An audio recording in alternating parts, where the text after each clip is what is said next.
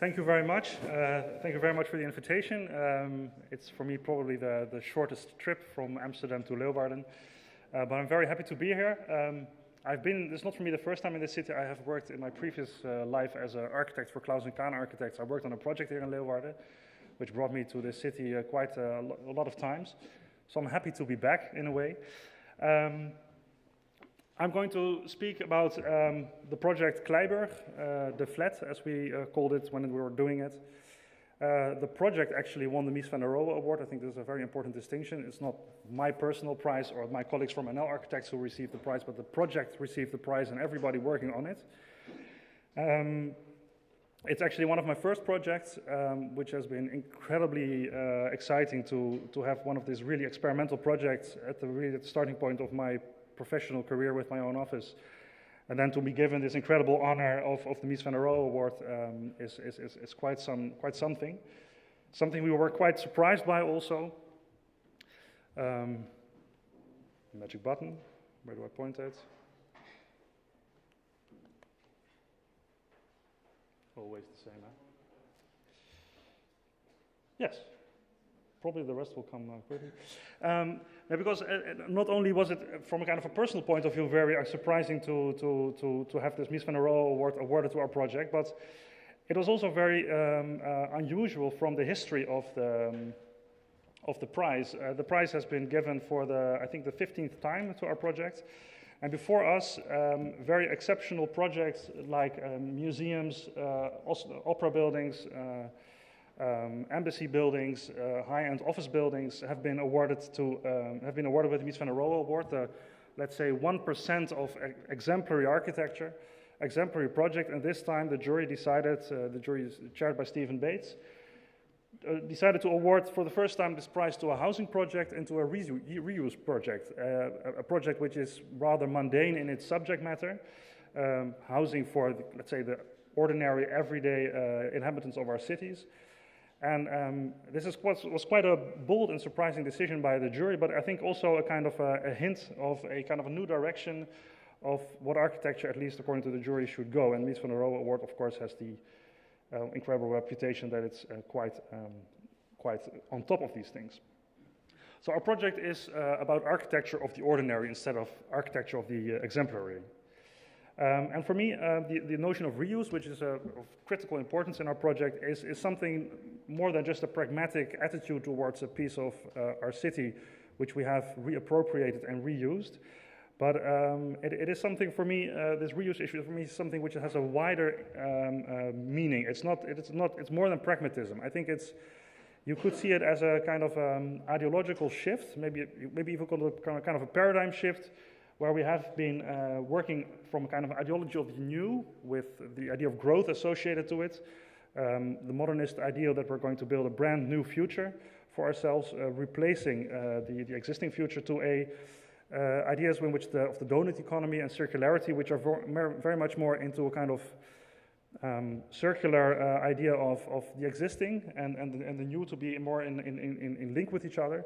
So I think we could have this reuse idea also as a kind of a reframing of also our architectural ambitions to an ideology of the renewed. And I think this is not very clear yet, I think, but I think there are a lot of hints that pointing in this direction.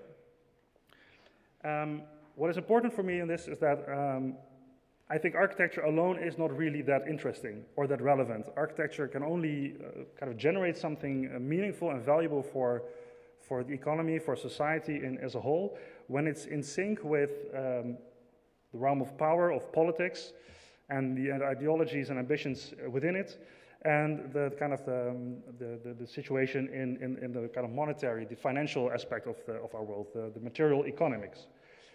If they are all in tune with each other, if they all kind of strengthen each other, there's something great happening. And Kleiburg is originally a building from the early 70s, and as such a kind of an iconic example of 20th century modernist housing. And I think it comes from a period, from the post-war period, in which these three aspects were in a kind of a perfect sync. There was the architectural idea of the functional city. There was the material economics of standardized precast concrete system building, Plattenbau. And there was this political ambition to make a welfare state and they all perfectly aligned in a way. They kind of fed on each other and strengthened each other as an idea. And Kleiburg is originally an iconic example of this way of thinking. A way of thinking which was at the time so powerful and so optimistic in a way that Le Corbusier was, of course, had the kind of bold idea that the existing Parisian cityscape could be bulldozed away to be replaced by this modernist ideal. Bright future ahead, make way for it. But the reality is that this new modernist agenda has been added to the city, the existing city, instead of replacing the existing city. These are the numbers for Holland, for housing. In the post-war period, we had 10 million inhabitants and 2.1 million houses. In the meantime, until this day, we have now 7.5 million houses. So we built 6.5 we demolished 1 million houses.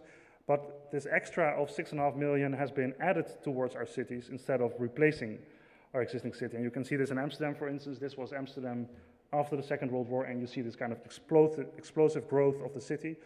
And the Bijlmermeer is this little red island southeast of the city, was one part of it. So I think we're coming from a period in which we have built something new, adding to the city, and leaving the existing city, as it were, as a kind of a messy piece in the middle, which is now again has been reappropriated and reclaimed. And this new city that was going to be added to the city, this was one of the images of the Bijlmermeer, was going to be the perfect city without all the ailings of the existing city. It was going to be a bright new future, offering all the scientific knowledge about creating perfect cities for the future, for the 20th century. And this was not something specific for Holland. This has been a kind of a European project, as it were, from Vienna to Geneva to Toulouse and Amsterdam, apart from some very interesting structural similarities in the architecture. They are all about housing the ordinary people in the city. And these buildings, they form the urban mass. They made the city, this new city, this modernist city. And as it were, the Bijlmermeer is, I think, the most iconic Dutch example of this way of city making in the 20th century. It is a perfect example of the welfare state cast in concrete. It's one of the most iconic manifestations of the functional city in Holland. And it is the most extreme version of this Plattenbouw building in Holland, in which a city of 100,000 inhabitants was built in less than 10 years. This is the entire scope of the Bijlmermeer. And in the bracket is Kleiburg. You see, although it's a building of 400 meters long, it's still a small part of it. It were going to be 40,000 housing units. 90% of it was high-rise like Kleiburg. And it was going to house 100,000 inhabitants, although that was the ambition originally. And kind of taking this idea of adding to the city to its extreme, it was built completely outside the city. This is a map from Amsterdam just after the Second World War. And it was built in the Bijlmermeer, a former lake, which had been made into agricultural land in good civil engineering tradition from Holland, and built without any traces of history or existing populations or existing urban structures. It was kind of built on this tabula rasa, built to perfection without any obstacle. And the Bijlmermeer was, in a way, not a new idea in itself. It's a kind of a supersized version of what started with Unité d'Habitation. Only 350 units approximately, through, for instance, Park Hill in Sheffield, which is already 1,000 units, to this kind of incredible overdose version of the Bijlmermeer, which was 40,000 units. And what's for me interesting about the way society at the time was, in Unité d'Habitation there were 23 types of housing, and in the Bijlmermeer, which is 100 times larger, there are only 7 types more. So apparently society was so easy and so simple to house that with approximately 25 to 30 housing types, you could house 100,000 inhabitants, something which is nowadays very different. This was a starting point for us for the project. Kleiburg, sitting in the park-like landscape with a large parking garage to the south, which was this kind of separation of traffic flows from the Siam thoughts. You would park your car in the parking garage, then you would go through the building or through the park to your apartment. You also see a subway line, elevated subway line cutting through the park, the kind of umbilical cord to the city center. We worked on the basis of work of our colleagues before us. Above, on the top, there's I lost his name. Siegfried Nassoud, I'm sorry, city planner for the municipality of Amsterdam, and he and his team, they, the model showed this, kind of made this Gesamtkunstwerk of city planning, construction, park, up to the trees, all the public infrastructure, everything was planned top-down in a kind of a perfect symbiosis of urbanism, science, and architecture. Whereas the buildings in the Bijlmermeer were built by 4 construction companies using 4 industrial building systems. The building of Kleiberg was Intervam system, and Intervam asked Fop Ottenhoff, the guy to the bottom, on the bottom right, to design its building. And he is, of course, not a star architect, and Siegfried Nassoud wasn't that too. He was just a kind of a civil servant plus, adding to making affordable housing for as many people with the highest standard as possible. Quite a different mindset than most architects are viewed today. Whereas in many places in Europe, these kind of cities were very successful, like Alt-Erla in Vienna, which is and also the project in Geneva, which are very, very popular still today. The Bijlmermeer wasn't so lucky, as it were. It never really, its bright future never really materialized. From all kinds of reasons. One of them is that it was built just before the start of the kind of postmodernist discourse. So the Bijlmermeer was never really kind of seen in the light that it was perceived in. And this led to a kind of a social and economic downturn in the neighborhood, which only changed in 1992 when a plane crashed into a building opposite of Kleiberg. And that was the starting point for a kind of regeneration of the neighborhood. But given the ideas of that day, the results were quite different from what, for example, OMA already started in the 10 years after the completion of the Bijlmermeer.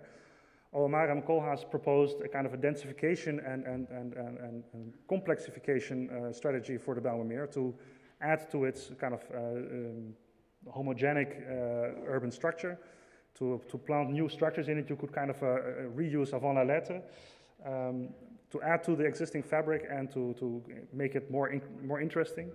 Instead of this strategy, it was kind of inevitable, and you could question now how inevitable it actually was, but at the time it was inevitable to demolish 75% of the original Bijlmermeer only 25 years after its completion. And it has been replaced in blue with kind of the low-rise generic residential housing that we have all over Europe. So from a very specific urban environment, it was replaced by something very generic and rather mundane, actually. And this kind of erasing of this modernist, futuristic architecture is something which Renier de Graaf, for instance, documents in his latest book in a kind of a photo essay. And he proposes that this was kind of a second European project.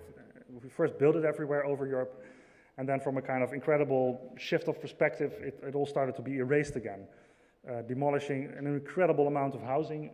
Actually, I think in the end, quite good housing, but from a kind of way of looking at it, it was never appreciated in its true form.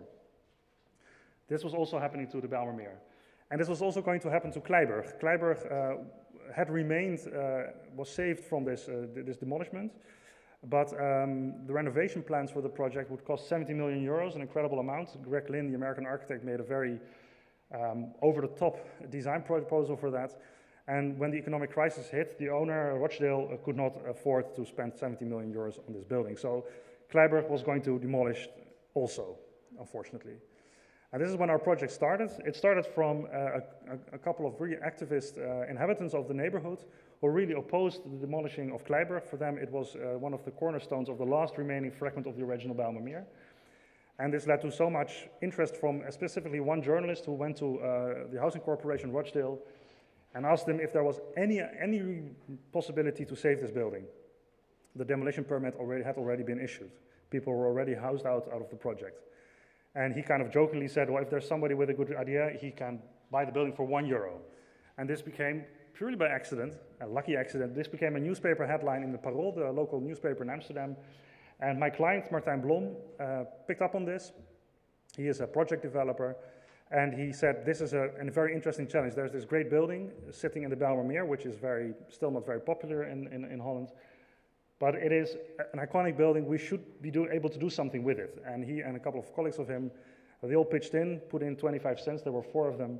And they went to Rochdale and said, well, we want to do this. And of course, this was not the idea for Rochdale. So there was a tender, and after, this was my starting point for me. I contributed to this tender. And in the end, this became our project. And the key notion of this project was to make it a klusflat in Dutch, a do-it-yourself apartment building.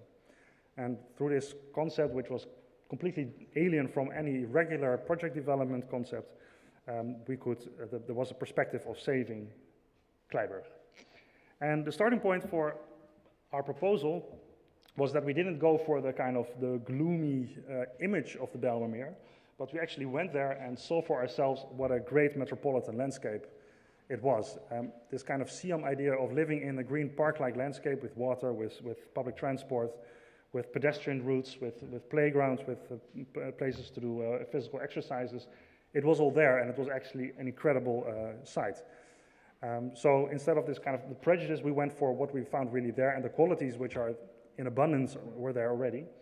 And we kind of took this as a starting point. So there was this idea of the local neighborhood to save this building, which was a kind of a social energy, but also the kind of architectural and urban energy of the area was very powerful.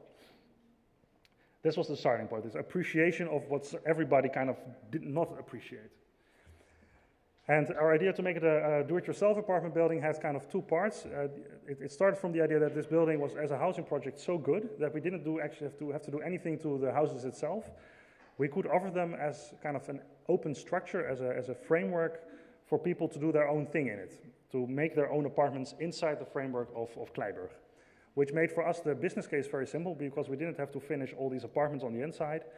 Which make the business case within the economic crisis, this is 2011, 2012, simple and possible and feasible. In the end, we only had the only feasible proposal. We would offer only half a project to the future inhabitants, so it could be very cheap.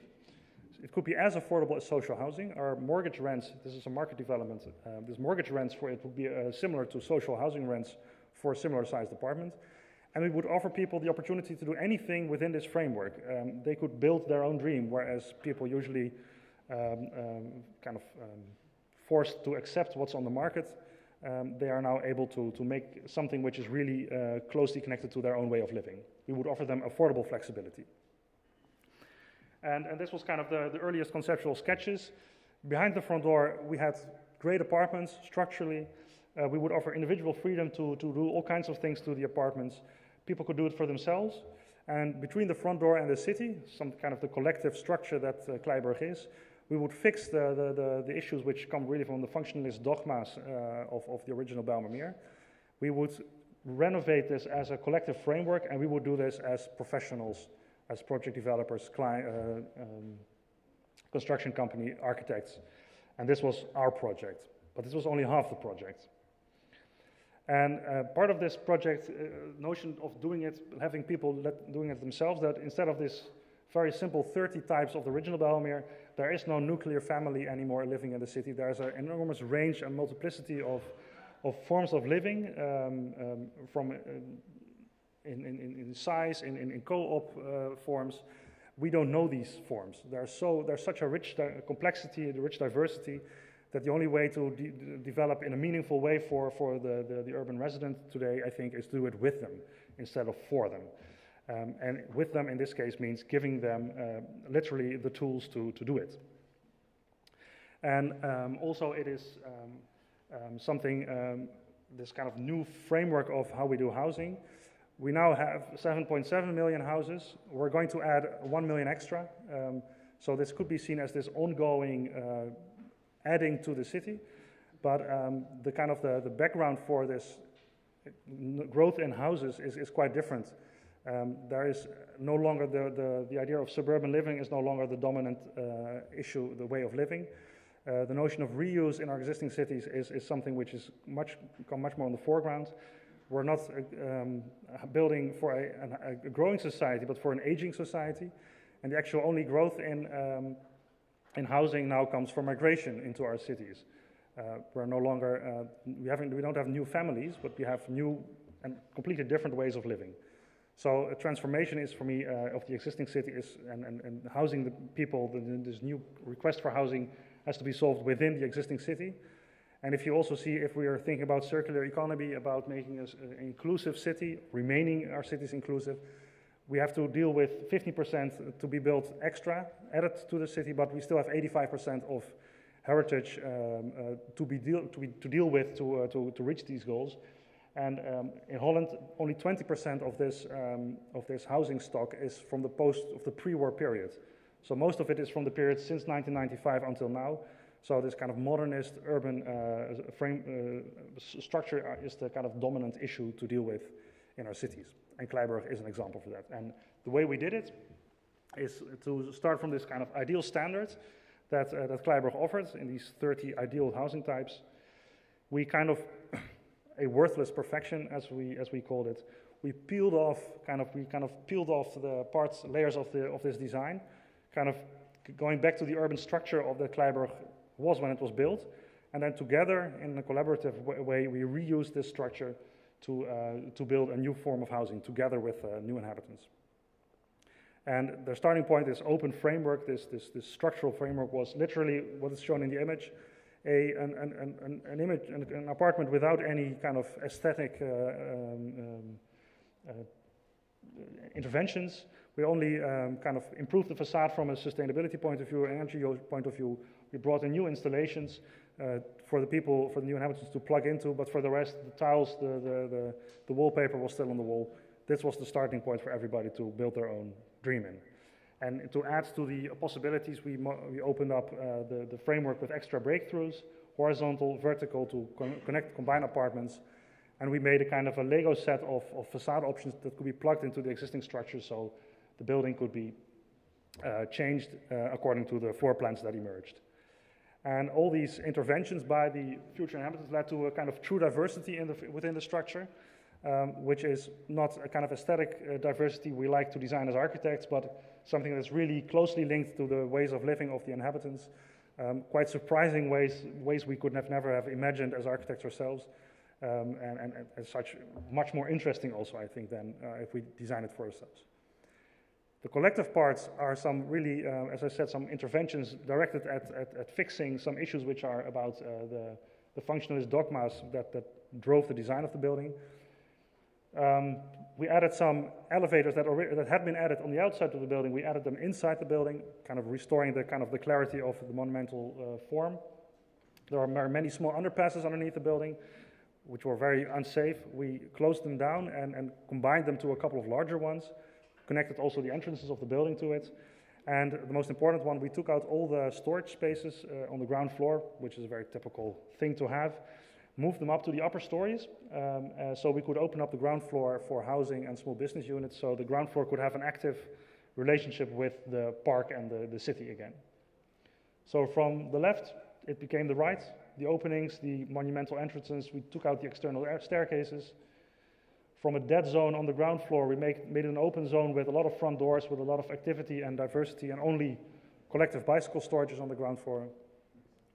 And from this really small mouse hole-like underpasses, that was actually the largest one, we made them twice as high and twice as wide, and kind of reinstated the pilotis of Le Corbusier in parts of the building.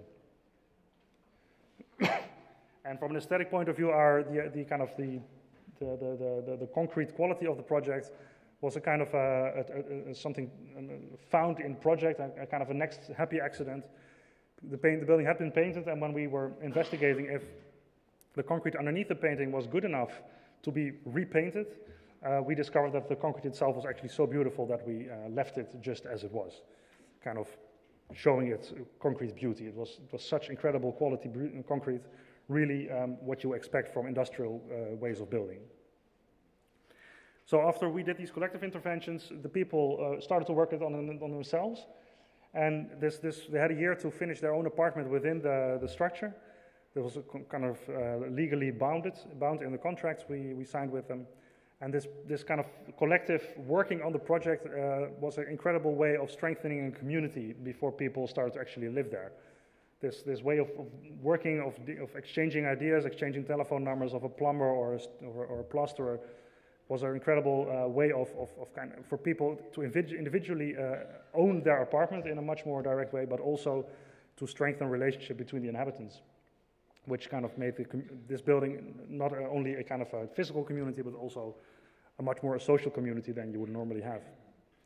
Leading to all kinds of different ways of inhabiting this building, from a kind of urban chic way in which the concrete has a really telling quality in the interior, to much more, let's say, simple, urban, white, shiny interiors, to very intellectual interventions and play of structure and in fill in, like for my colleague Jan van Grunsven. And these guys from Kleiklooster, they were actually the people that used the possibilities in Kleiberg to the fullest. This is a group of five Protestant Christian families who found their own monastery, as they called it, a co-living group with their own chapel, with places for people to have their own, to have a kind of a break. I won't say hotel rooms, but guest rooms for people who have some problems with getting back on their feet after divorce or whatever. And in good monastic tradition, they started to brew their own beer, which is probably the first and the last time I'll have a project with beer. It's very nice. So if you're in Amsterdam, not Leeuwarden, but in the real Amsterdam, then please try a Kleiberg beer. And the great thing is that although from our collective intervention, the building was kind of reinstated in its monumental, brutal glory, it is essentially a beehive with 500 individual stories, 500 individual ways of living, with a much stronger personal connection between the inhabitants than I know from any other project I've been working on of this size. And it's kind of re-established the original ambitions of the Siam in a quite surprising way, which kind of leads to the question, why did we demolish all these buildings? And the interesting thing is, after we finished Kleiberg, this was the last not yet renovated building in the Bijlmermeer. We had still 7,000 people on a waiting list interested to go on in the next building, but unfortunately this next building was no longer there. And we're really proud on this project, and we're really happy to have been given this concrete beast, this monster in the eyes of many, a really interesting and living new second lease of life, which is, as I said, part of our work, but most of all part of the inhabitants that now live there. Thank you very much.